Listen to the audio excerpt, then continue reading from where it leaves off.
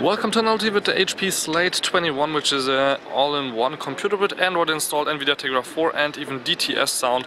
And when you will buy it, you will have a full HD IPS display, so you can see also from the sides how it looks like quite great. And we have a keyboard and a mouse also here inside the package, which are plugged in here on the side. But actually I think it's a little bit smarter to plug in the USB here on the bottom, since there's also a little plastic cover that covers all the ports that we have here. For example, if you don't want to connect via Wi-Fi, you can use your network port, and then we have actually two USBs, and that's it, except for the power, of course. Otherwise we have SD card reader, headphone and microphone in one, and you can also put it up on the wall if you take off this little feet, which is actually also here possible to just press it down, and then and if you go to the front, it also stands up again. So this is a technology where you just need one hand to just really move it up and down. Otherwise, of course, as I said, on the 21-inch screen, you have the possibility to just do anything like you would do with an Android tablet.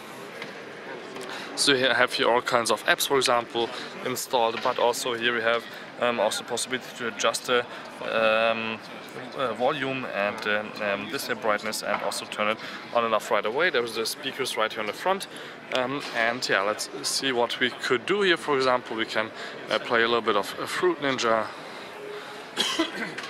where we can use one or even multiple fingers. As you can see here, 3 fingers is not possible, but 2 fingers actually here in the game.